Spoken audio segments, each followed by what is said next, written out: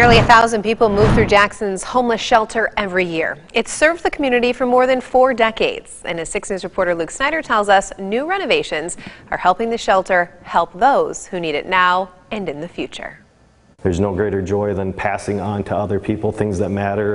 Steve Castle is the leader of the Jackson Interfaith Shelter. His mission is simple: make sure that people currently without a place to call home know that they are valued and welcome here. We want this physical space to communicate that they matter, and then even more importantly, the staff and volunteers that interact to verbally and in every other way show them that they matter.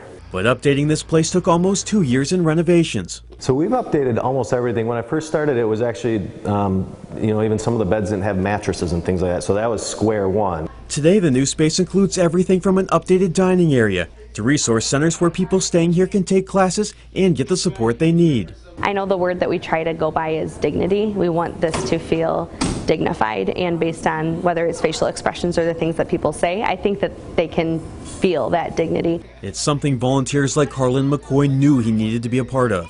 Every day he watches some of the kids staying here in the all-new play area. He says it's given him purpose. Being able to give back to my community is really something that I've always wanted to do.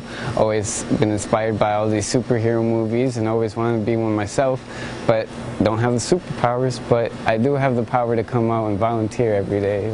Like the words written on the wall, Castle says he wants the message of hope here to be passed on beyond this space. This building's going to be gone at some point, but people matter, so I think it's cool to think about the eternal things and how you invest in somebody and then they invest in their kids, and so that's what motivates me, and it's exciting. Here for you in Jackson, Luke Snyder, 6 News.